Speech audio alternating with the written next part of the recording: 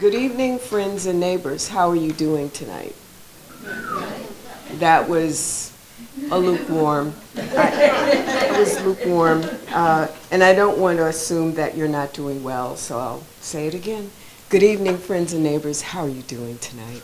Oh, that's much better. Thank you. It is a great pleasure to welcome this evening's speaker as a part of the Emancipation exhibition, Dr. Frances Jones-Sneed. And I asked Frances to send me what she would like to be said about her, because I prefer to introduce people with the words and thoughts that they would like to have shared. So here are Frances's reflections on herself. Frances Jones-Sneed is a professor emeritus of history at the Massachusetts College of Liberal Arts, otherwise known as MCLA, in North Adams, Massachusetts. She has taught and researched local history for over 30 years. She directed 3 National Endowment for the Humanities, NEH grants, and has spearheaded a national conference on African American biography. She is co-director of the Upper Housatonic Valley African American Heritage Trail and co-editor of the Upper Housatonic African American Heritage Trail Guide. Frances is a former board member of the Mass Humanities and the W.E.B. Du Bois Freedom Center.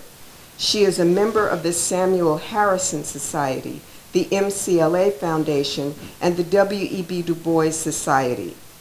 She is a 2008 NEH Summer Fellow at the W.E.B. Du Bois Institute at Harvard University, and a 2022 Governor's Awardee for Humanities. She is currently editing the autobiography of the Reverend Samuel Harrison, a monograph about blacks in New England, and a K-16 curriculum guide on W.E.B. Du Bois, The Souls of Black Folks. As you can see, this is a person who's deeply engaged in scholarship and research and reflecting on history, not only of our geographic area, but also national history, because W.E.B. Du Bois is a national figure of great historical importance. Ladies and gentlemen, Dr. Frances Jones-Sneed.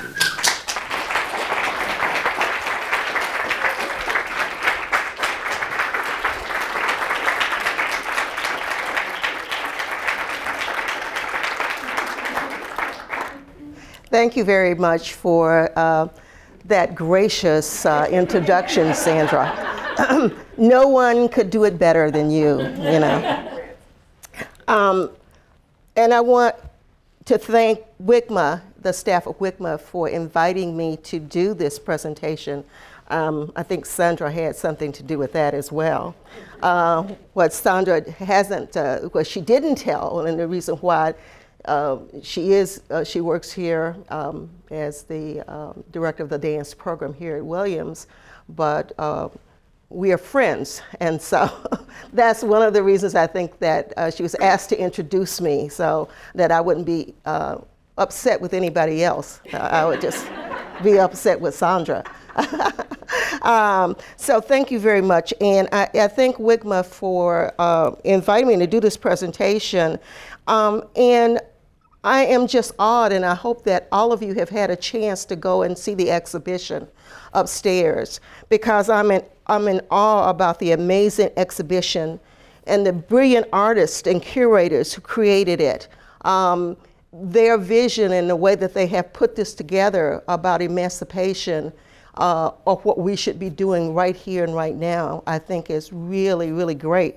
I also want to take this time to thank some people in the audience who have supported me, because when you do research of any kind, you're never alone in this whole venture. You take with you a village, I believe, a kind of academic village. And my friend, my colleague, my buddy, Sue Denault, is sitting back there in the audience, and I've known Sue since the beginning of my tenure at MCLA. Sue is a I call her a librarian. She's really a local researcher. She does everything. And I never do a project without calling Sue up. I know she's tired of me. I never pay any money to do it, so. I hope she's interested in the same things that I'm interested in, because I call her so much. But thank you, Sue, for all you do for the research that we do on African American history.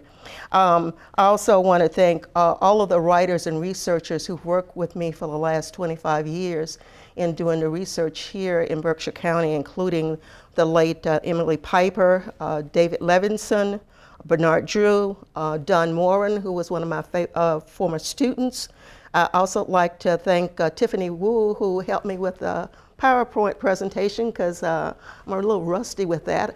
I'm hoping that there will be something different coming up rather than PowerPoint, you know. And I was thinking, I'm doing a PowerPoint presentation and I'm doing it in an art museum, right? So I can't have any fuzzy pictures, you know, like, you know, they are not, you know, focused a little bit. So I really wanted to do well. So Tiffany helped me out in that way. And I want to thank Frances Chloe Jones-Whitman for helping me with the little graphs that you'll see there. She introduced me to Canva. And so it's something that I'm learning as well. As you get older, and I say Perot, you always need something to stimulate the little gray cells. And so I'm really, really glad that I have young people like Tiffany and Frances Chloe to help me out to kind of do that. So enough of that then. But the questions that the artists pose in this exhibition that I hope all you've seen are questions, eternal questions that all Americans should be considering at this moment. They are the questions that Creve Coeur asked in the infancy of this nation and Nina Simone asked in the 1960s. What does it mean to be an American? What does it mean to be free? There are also other questions particularly connected with this exhibition and this topic that we should be asking ourselves. What do we know about the early part of Berkshire County, the place in which we live? Who were the people who lived here? And what were their views on emancipation before the proclamation? And after the proclamation, what did they think about that? What is the impact of that legacy, and why should we care about it in the 21st century?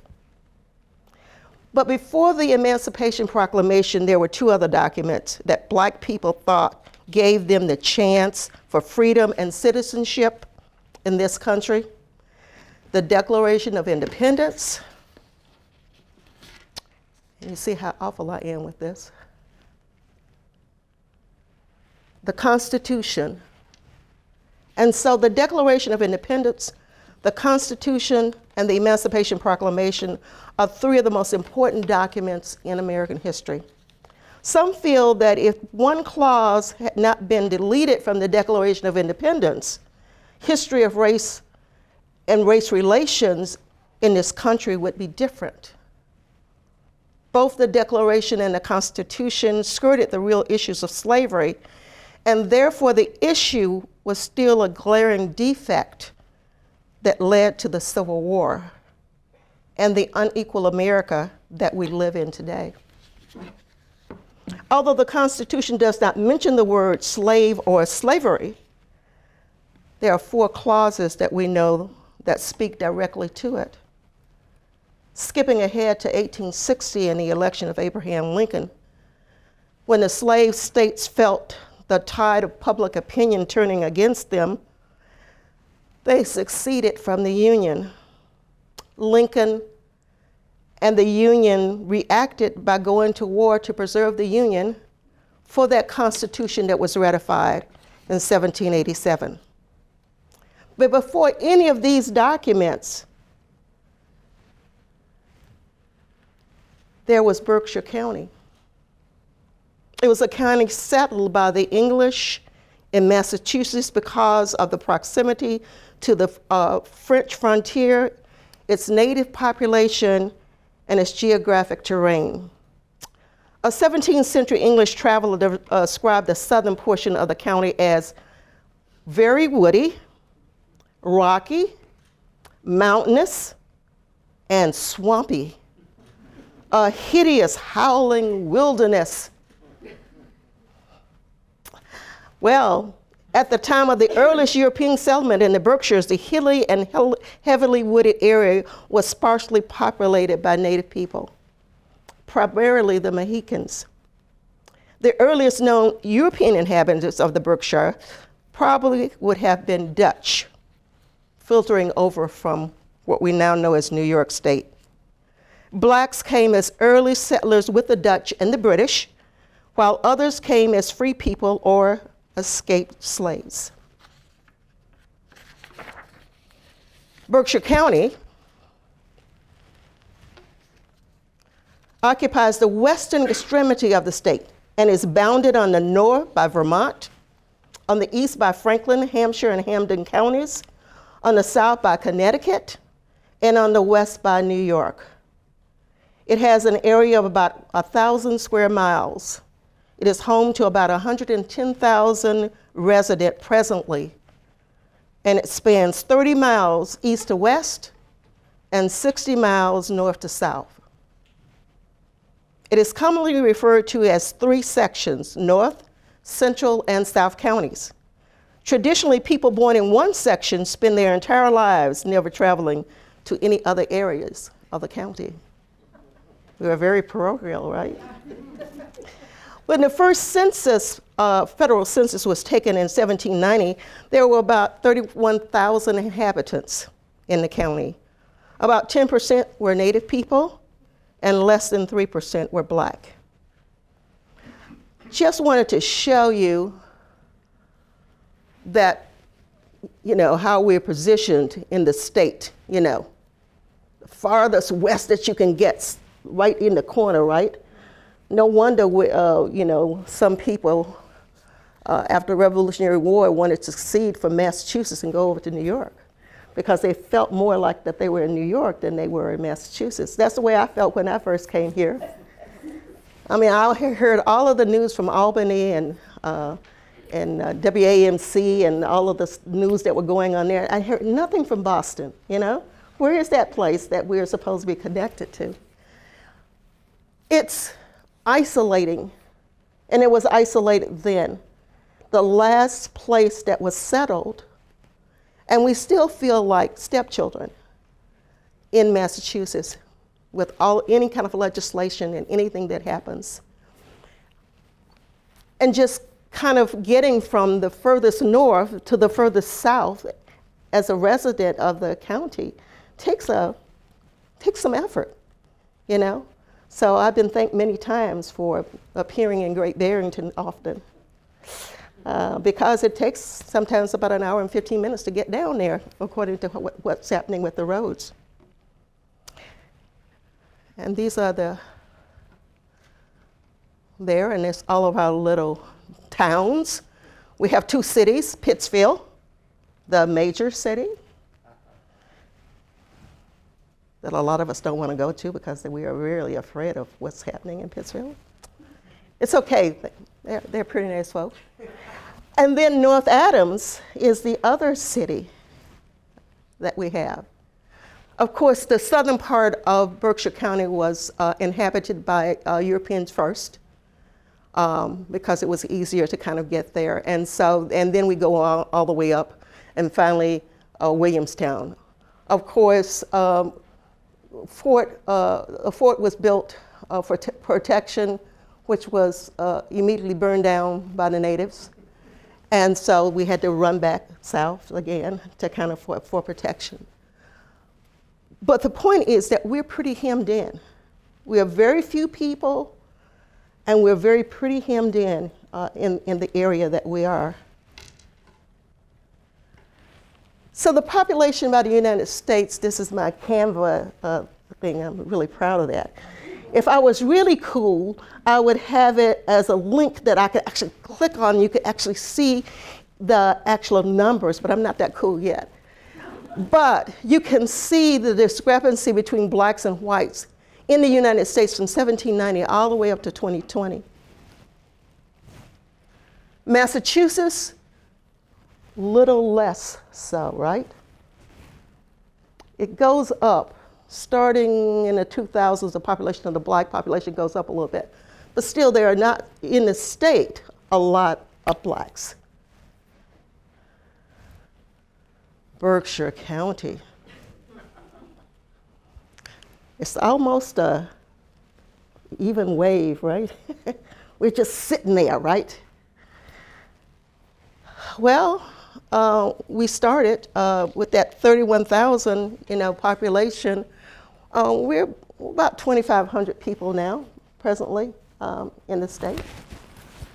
The point is, the significant point, that the black population in the Berkshires has, at its highest, been only about 3%. But the significant impact of those 3% of those people with what they have done and what they have accomplished over time is phenomenal. That's my point, okay? So the first stirrings of the American Revolution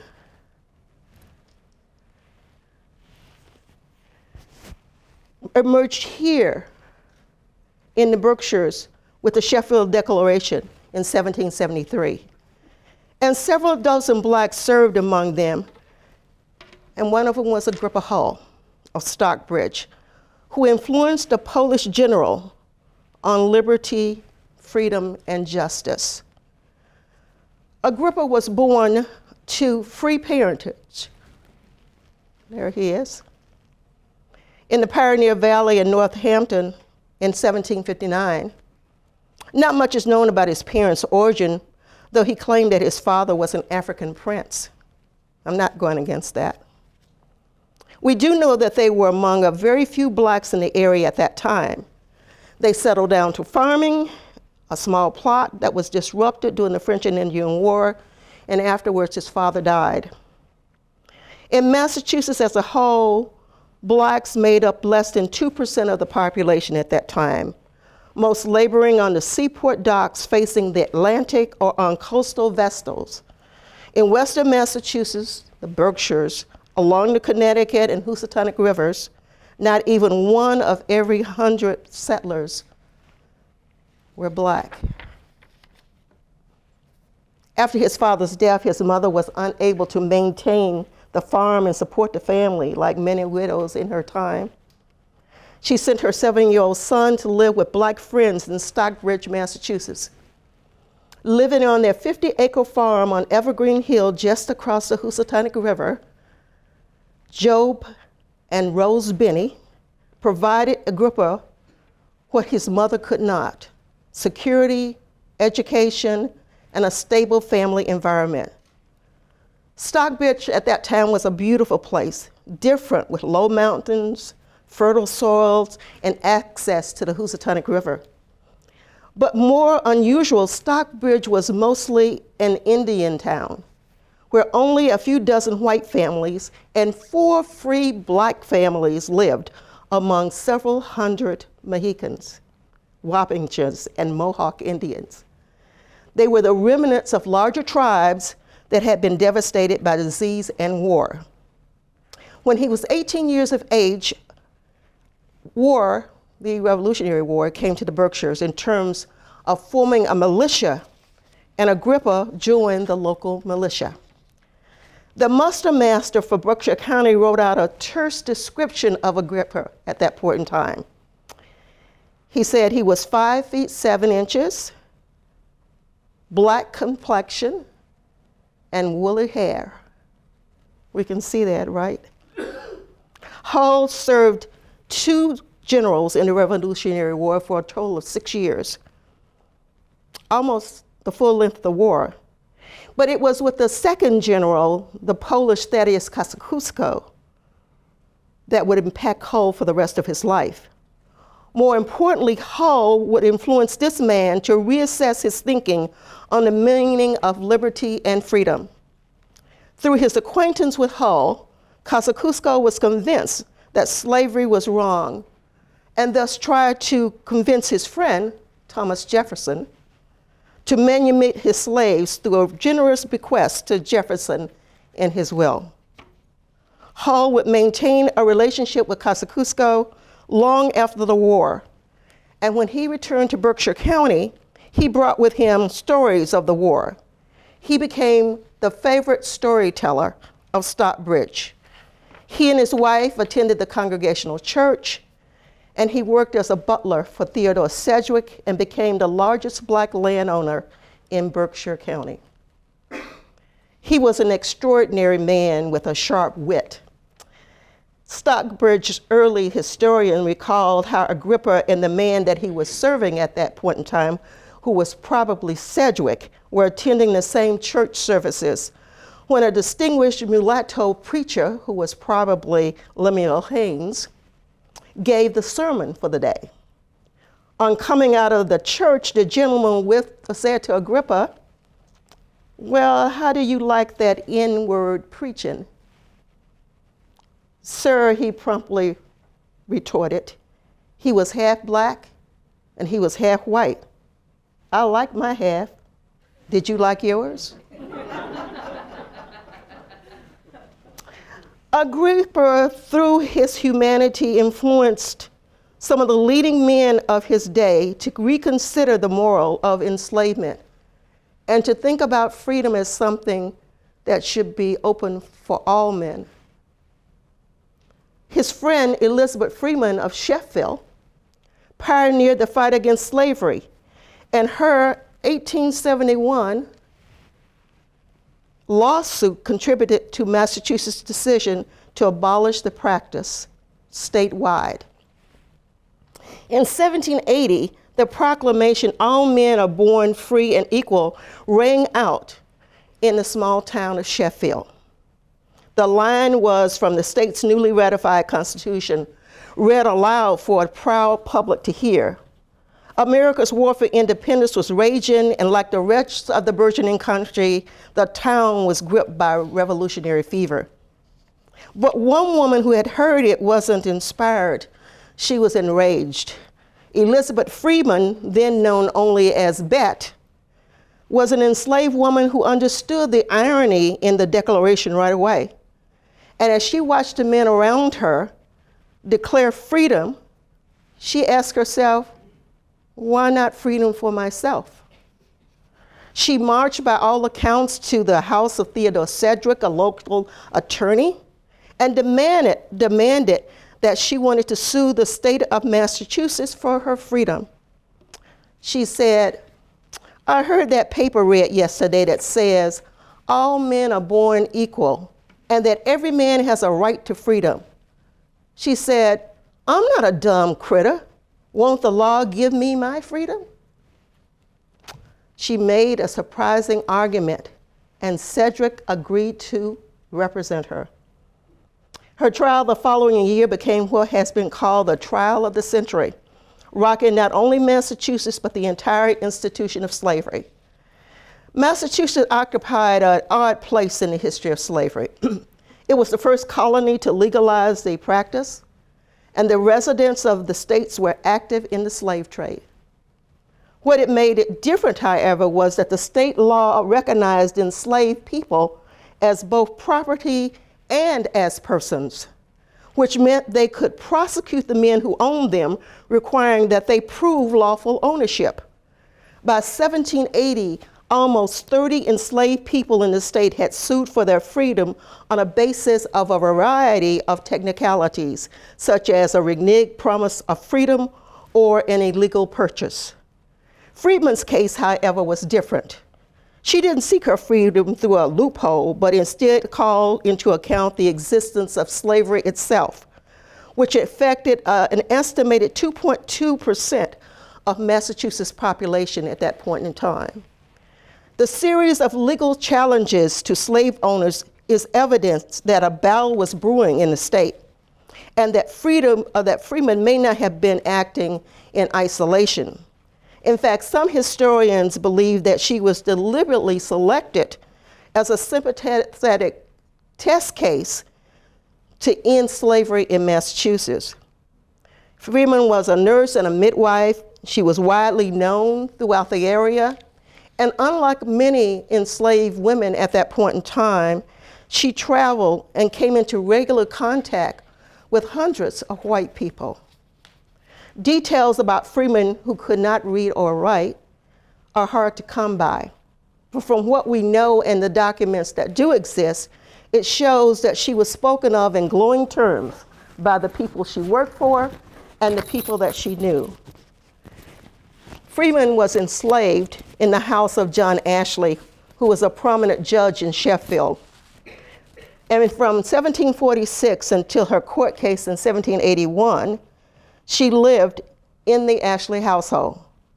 Like Sedgwick, Ashley was a man of his time. He spent his days agitating against the British rule while participating in the slave trading and slaveholding himself. Ashley's wife had a reputation of being extremely cruel. And one day her anger at an enslaved girl named Lizzie boiled over.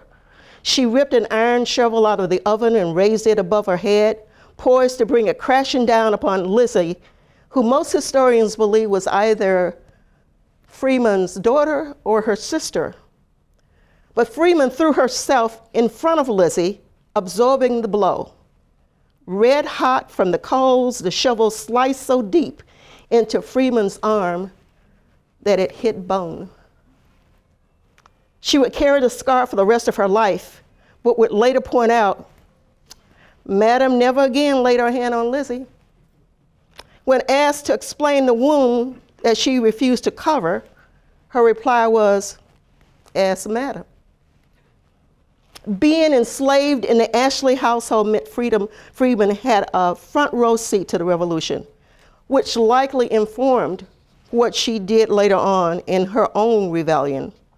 In early 1773, about 8 years before Freeman's court case, 11 of Sheffield's wealthiest and most influential white men gathered in Ashley's upstairs room to draft their grievances and decry British tyranny.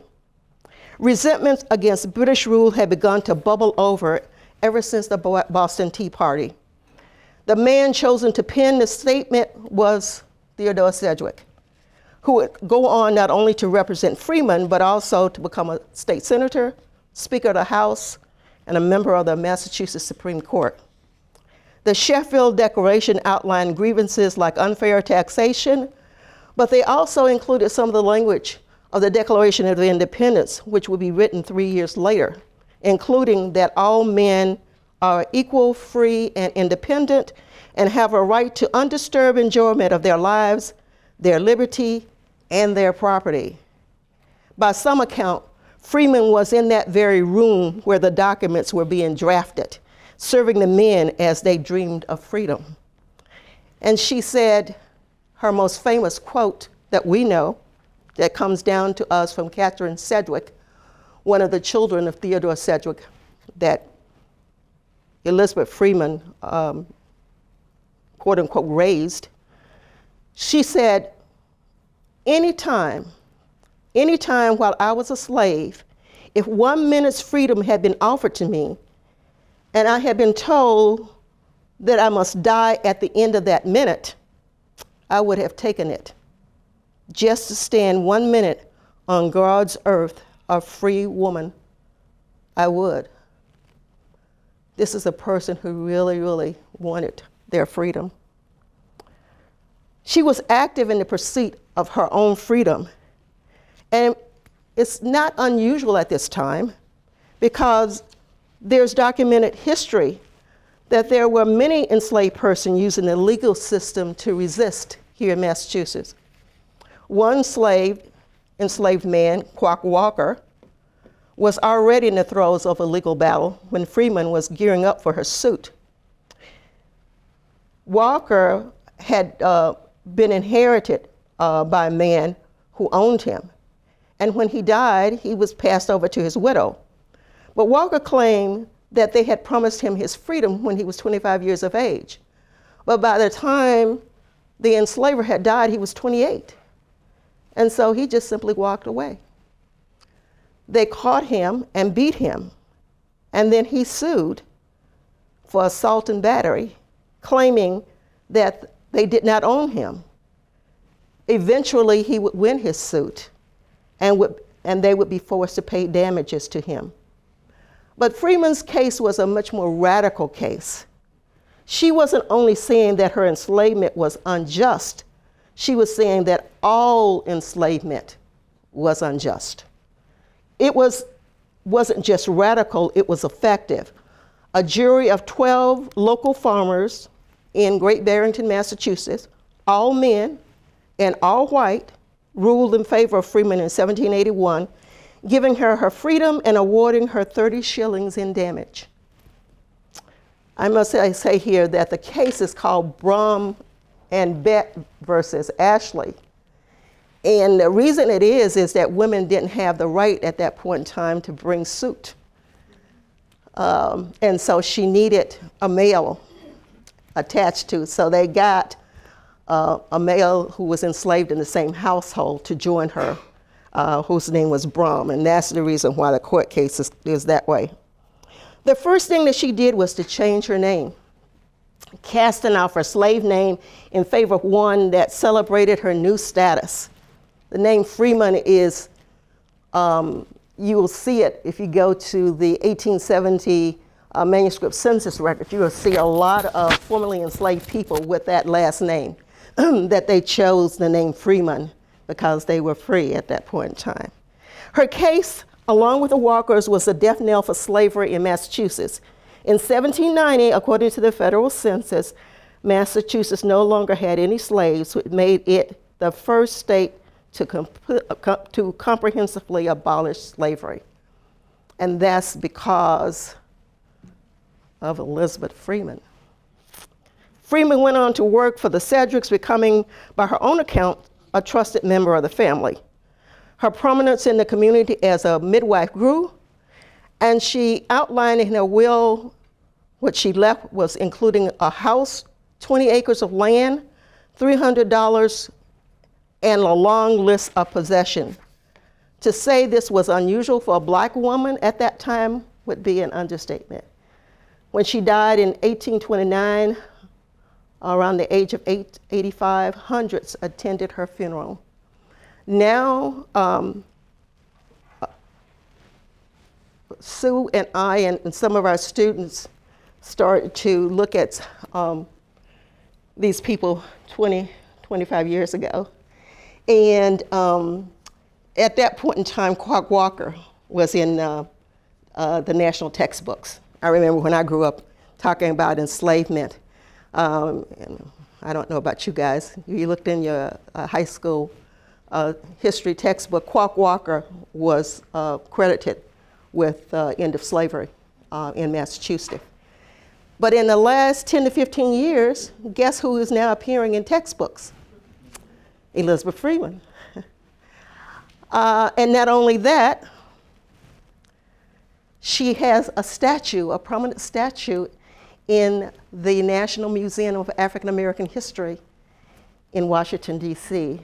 I walked around the corner when I first visited and ran into Elizabeth Freeman and gasped. At that time, the crowds wanting to see the exhibits at the National Museum were so large, we were like sardines packed in there. And so there was somebody in front of me, somebody in back of me, and so I couldn't stop for long, so I was gasping, and the man behind me said, "Do you want to take your picture?" And I said, "Yes." And so there I am standing in front of the Elizabeth Freeman statue in the National Museum in Washington, D.C., this woman from Berkshire County. I was so proud. Last summer, or was it the summer before last? I'm so old I forget my time here. In Sheffield, they have now also erected a statue of Elizabeth Freeman. And so our own Berkshire County is now also honoring Elizabeth Freeman in some way.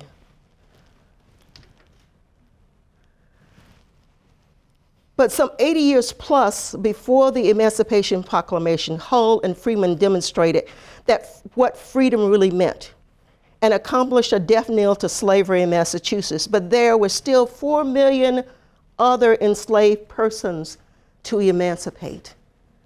And so 1863, with the coming of the Emancipation Proclamation, was really an anticipated day. Blacks, white abolitionists, and Republican representatives in large cities such as New York, Philadelphia, and Boston waited with bated breath for the official release of the document called the Emancipation Proclamation that President Abraham Lincoln had unveiled as a preliminary document in 1862. There was a flurry of behind-the-scenes politics to assure that the president would keep his word and release the document. Once released, there was great celebration and jubilee, as William Lloyd Garrison described in his newspaper, The Liberator, on January 2nd, 1863. Glory, hallelujah, the grand demonstration in the city. Yesterday at Tremont Temple, probably the only public celebration of this kind in this section of the country. The proclamation of freedom was not received at the meeting until just previous to the adjournment last evening. The joyous enthusiasm manifested was beyond description. The whole audience rising to their feet and shouting to the top of their voice, "Glory, hallelujah." Frederick Douglass, on the occasion, wrote, "Can any colored man or any white man, friendly to the freedom of all men, ever forget that night which followed the first day of January 1863, when the world was to see if Abraham Lincoln would prove to be as good as his word? I shall never forget that memorable night, when in a distant city I waited and watched at a public meeting with 3,000 others not less anxious than myself for the word of deliverance which we have read here today. And I shall never forget the outburst of joy and thanksgiving that rent the air when the lightning brought to us the Emancipation Proclamation. In that happy hour, we forgot all delay and forgot all tardiness, forgot that the president had bribed the rebels to lay down their arms by promise to withhold the boat, which would smite the slave system with destruction. And we were thenceforward willing to allow the president all the latitude of time, phraseology, and every honorable device that statesmanship might require for the achievement of a great and beneficent measure of liberty and progress. I don't talk a lot about Mr. Lincoln here. And from the Black point of view, Mr. Lincoln was an instrument here. And he was pushed and cajoled to do what he did. Although, historically, when we look back, it was probably the greatest thing that Abraham Lincoln did under his administration, was the issuing of the Emancipation Proclamation. And we always say in 101 history class, wonder what would have happened had Lincoln lived? How would the country have fared if it hadn't had an Andrew Johnson at the helm at that point in period of time? We don't need to. But a local Berkshire response from one of the local papers here was similar to some of the national things, that they were outraged at the president, that he would issue such a proclamation and allow enslaved people to be freed in a war that was not about slavery, but was about the saving of the Union. He wrote, "The greatest crime ever committed by a chief magistrate of a free people has been perpetuated by the president of this Emancipation Proclamation.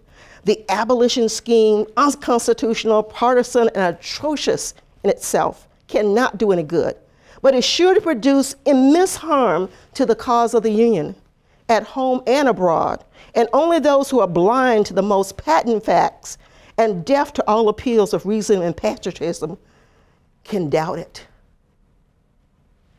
That was a portion of the population of the Union who was not part of the Confederacy. Of course, the Confederacy didn't like it.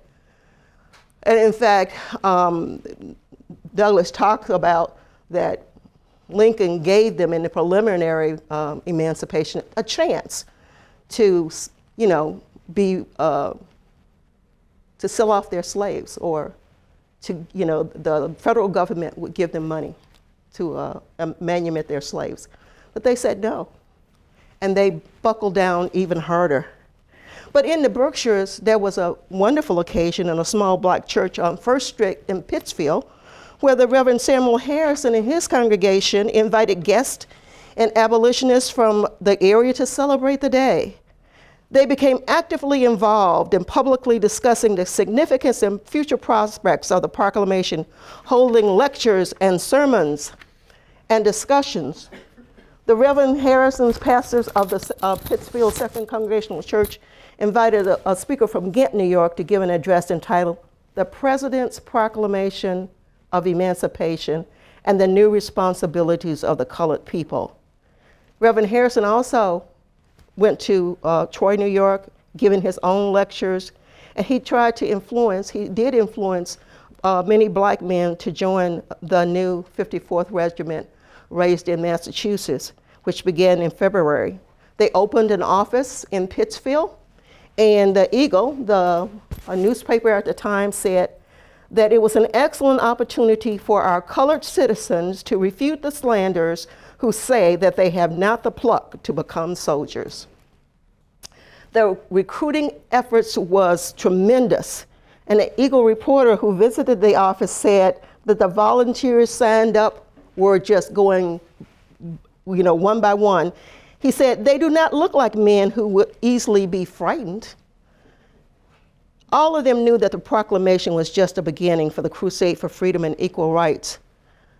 We know that after the issue of the proclamation, that the 54th did, Massachusetts 54th did go to fight, fought valiantly at Fort Wagner, with almost 300 of the 54th, the black men were killed in that assault, along with their leader, Colonel Shaw. I know many of you probably have seen the St. Gaudens statue in Boston about that. But the proclamation also brought out a lot of anger in the North, that among the cruel and barbarous act of the mob was a slaughter of colored people in New York City. In the evening, a newspaper reported that they saw a poor Negro hanging by the neck on a tree. He was entirely naked and a slow fire burning under him.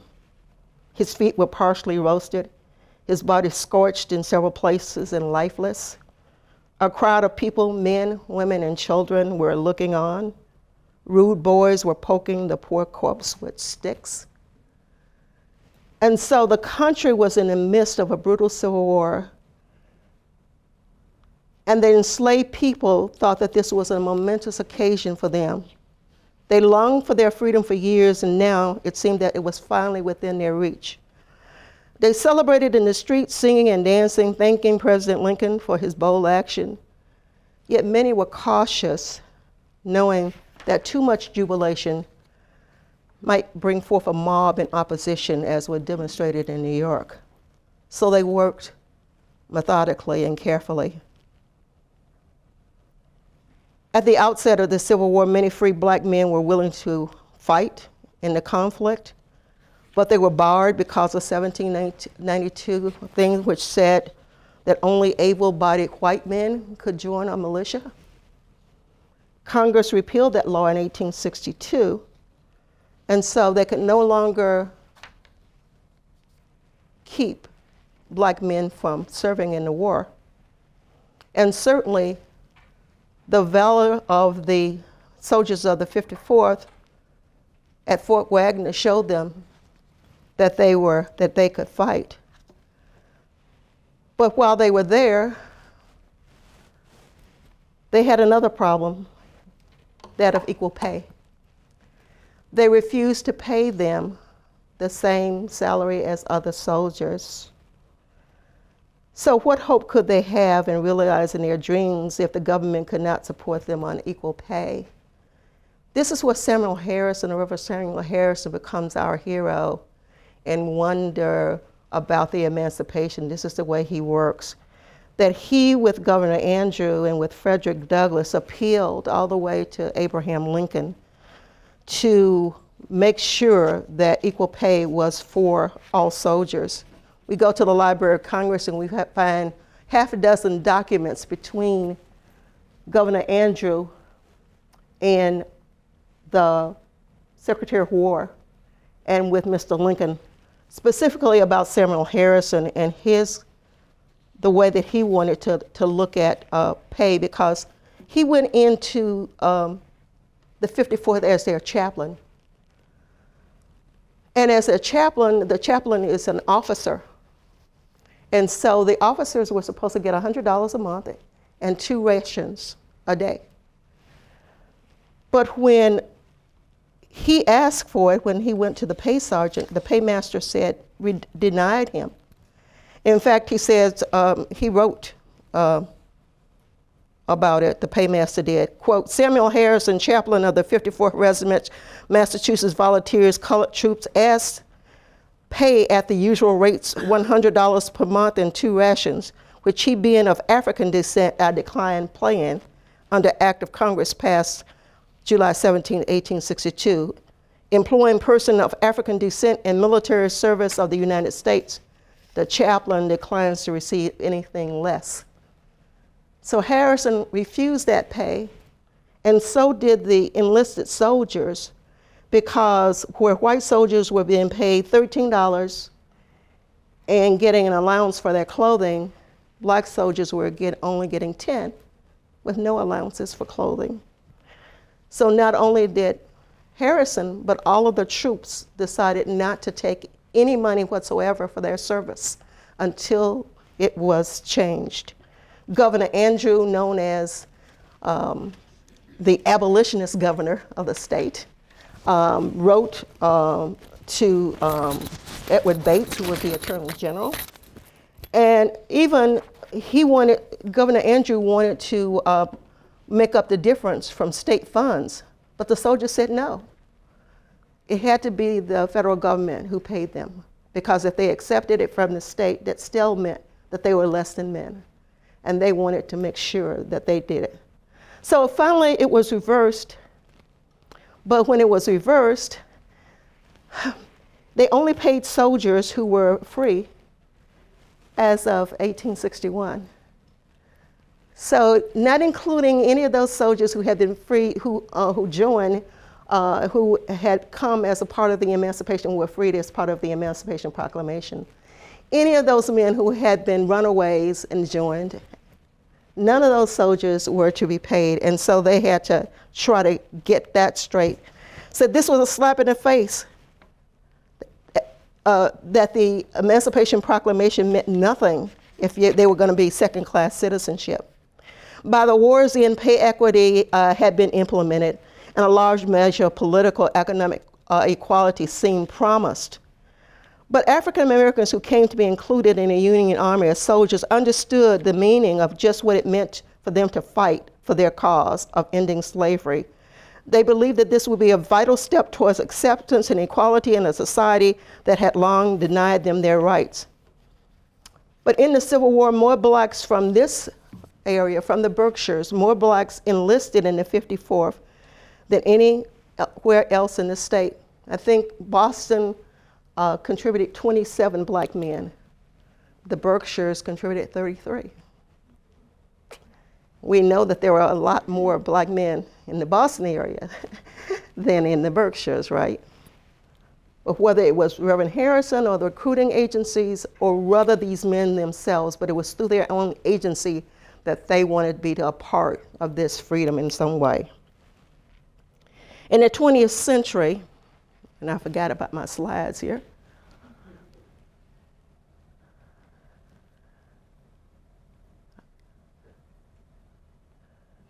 There's beautiful Douglass. That's Reverend Samuel Harrison. The public opinion for and against the Emancipation Proclamation, which was about the same nationally as it was locally. the areas covered by the emancipation and those areas not covered. The famed 54th Troop. And in the 20th century, I say that this whole work of emancipation goes on through the efforts of a man called James Vandersea, who was born in Lenox and became the preeminent photographer for the Harlem Renaissance. And what Vandersea did is he made African Americans human, the humanistic side of that great migration of those blacks coming to the cities, the beautiful photographs.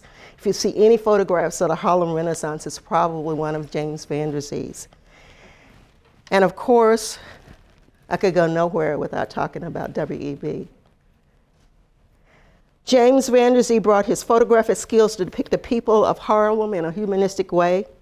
James Weldon Johnson who wrote the words of the Negro National Anthem, Summered and Alfred, and Frank Grant of Williamstown made his mark in professional baseball. But the loudest voice for African American equality was W.E.B. Du Bois of Great Barrington, the father of the modern civil rights movement, who single-handedly awakened America's understanding of the Reconstruction period and what the meaning of freedom was actually. He challenged and clarified what it means to be an American and what it means to be free. In the end, the Emancipation Proclamation paved the way for the eventual abolition of slavery in the United States. It inspired generations of civil rights activists and remains one of the most critical documents in American history. But as we celebrate the legacy of the Emancipation Proclamation today, we have to remember the brave men and women who fought for their freedom, and we honor for their courage and for taking a stand for doing what was right at that point and period of time. Just some names of some other representative African Americans in the area that is included in the book of the Upper Housatonic African American History Guide that is upstairs in part of the books that you can kind of look through when you go up there. And we're continually adding names to this. So the legacy of Du Bois and Vandersea that we just talked about, I thought it would be interesting to look at the 21st century. Some people who are still living, you know, and still trying to do good work for emancipation.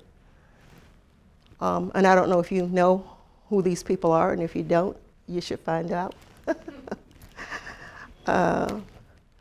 But Emancipation, the Unfinished Project of Liberation, which is the title of this exhibit, is true. And what does it mean to be free in 21st century Berkshire County? And what are we doing to further the work of emancipation in our own lives? Thank you.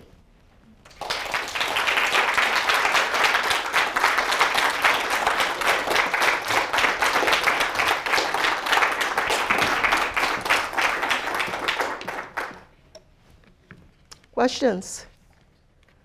Thanks, Gerald.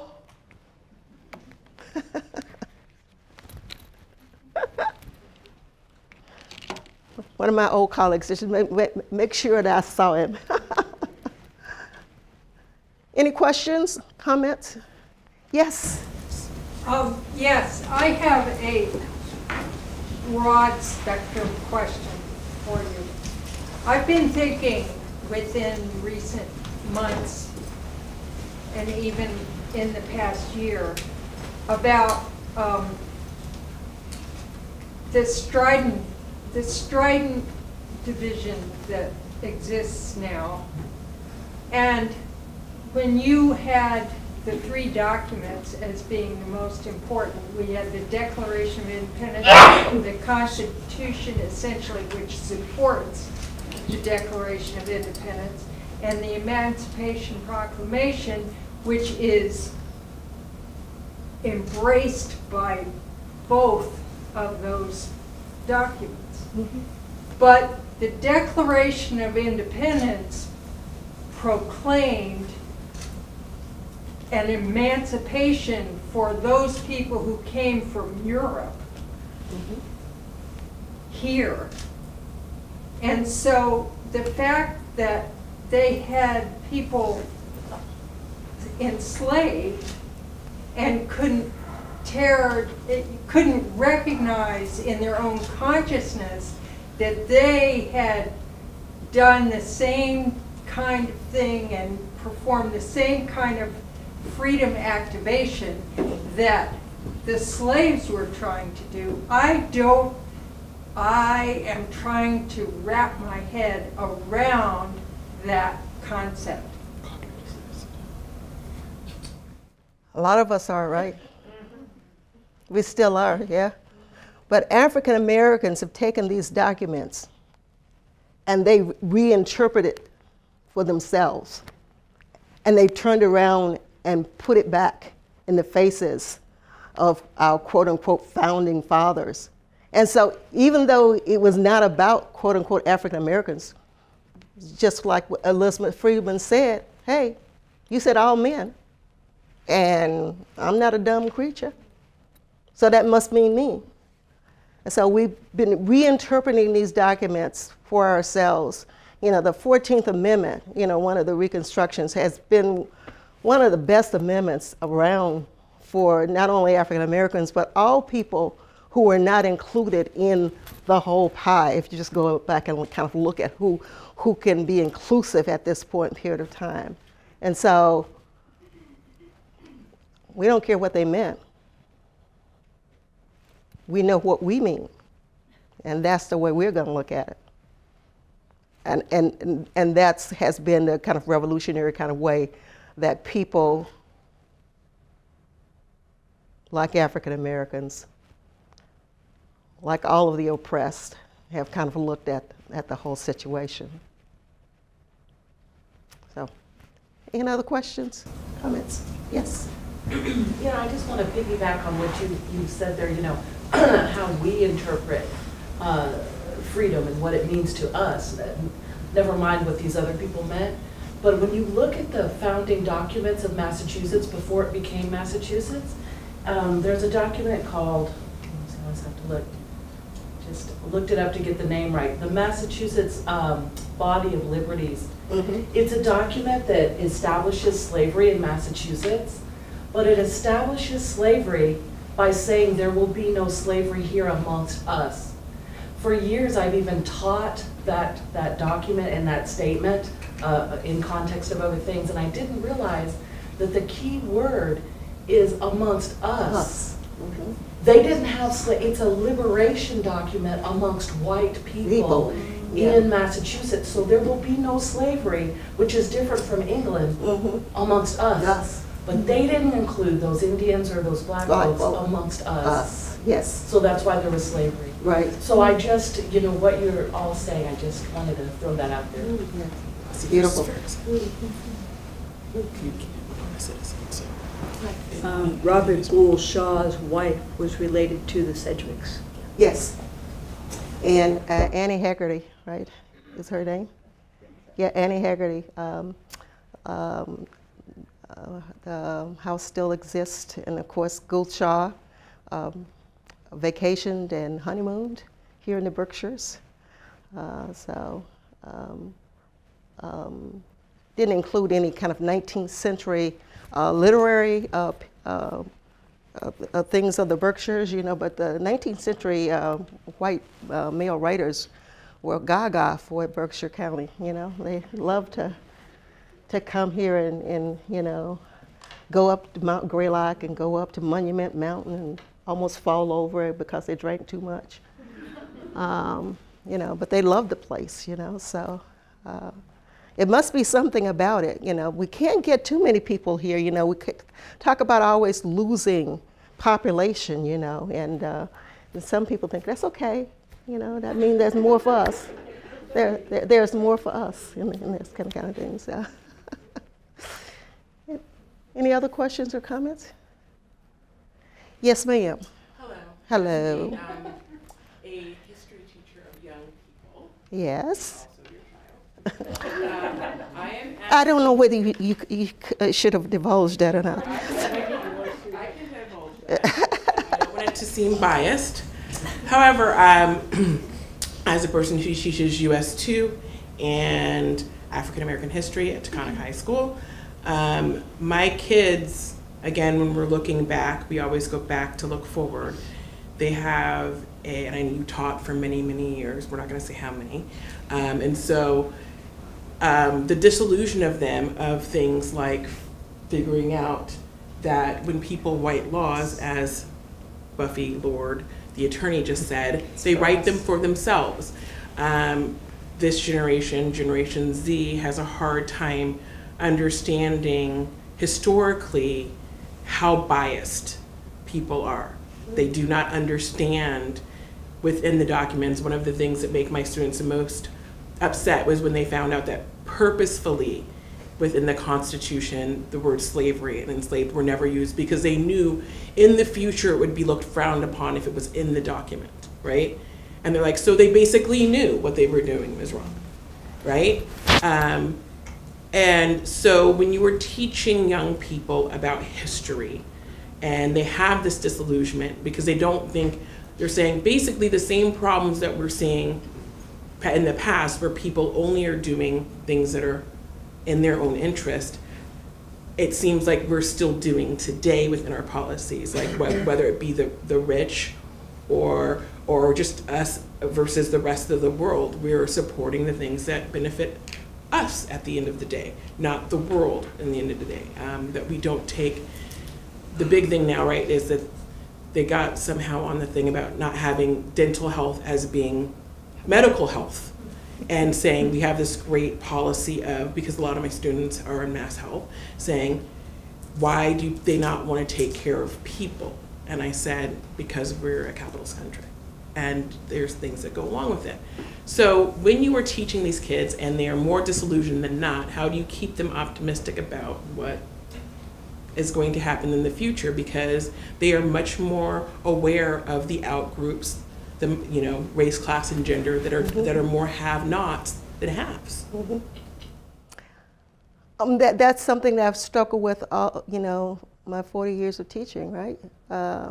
And so I'm just really glad that I had students like Buffy Lloyd who continue to soldier on.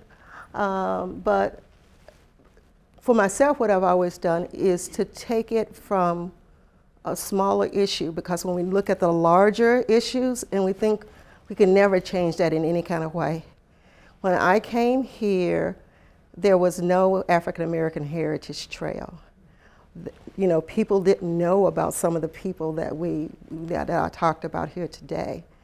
And so I don't like to talk about my life as a legacy, but part of the legacy is that I've done a small portion of educating and informing and changing the kind of dynamics of the place that I live in. And so if you can do something, just a small thing about the place that you live in, it seems to me that you're doing something better. The reason I like local history, Abraham Lincoln didn't start as the President of the United States. He started at this little boy in Kentucky, in a wood cabin and stuff like that. And so I want to know about Lincoln at that point in period of time. So I want to know who walked on this territory, on this ground, on this terrain where I live, and how I can make that better for the next generation. And so if I can do just one thing, seeing Elizabeth, if I can do one thing, then I think that probably that I will have improved my life and hopefully the life of others who come after me. So.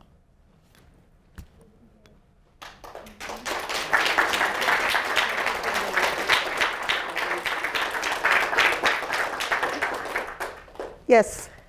I'm thinking about your webinar for Souls of Black Folk, and I thought it was just, for me, I thought it was brilliant on all sorts of levels. But are you going to do something like that again?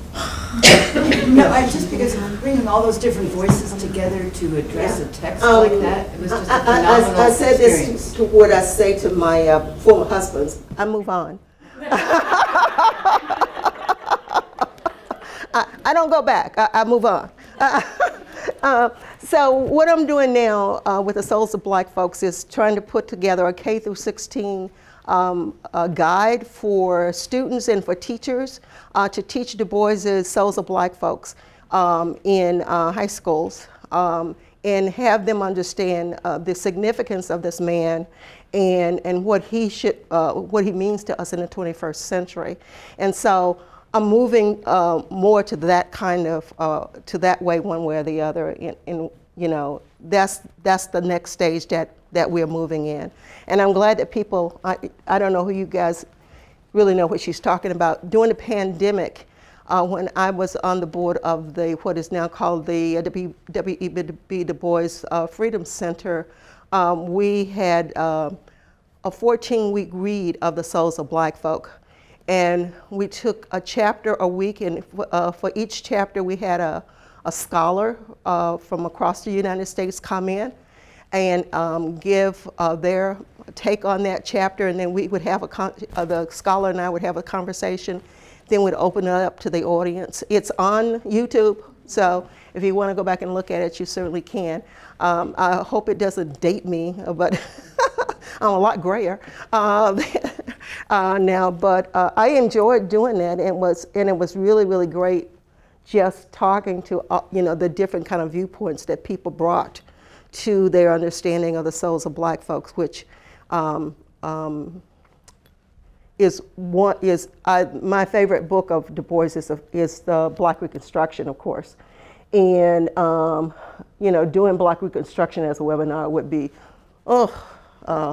marvelous, but you know, it would be a labor of love. I mean, it's just such a hefty tome to kind of deal with. But the Souls of Black Folk is my second, and it is a book of essays that I think can relate to anyone, any American, if you read it and kind of look at it. And so that's the reason why we chose the Souls of Black Folks. But thank you. Any final question? I know Roz is saying, wrap it up, Francis, wrap it up. Any final? Well, thank you so much for coming out. And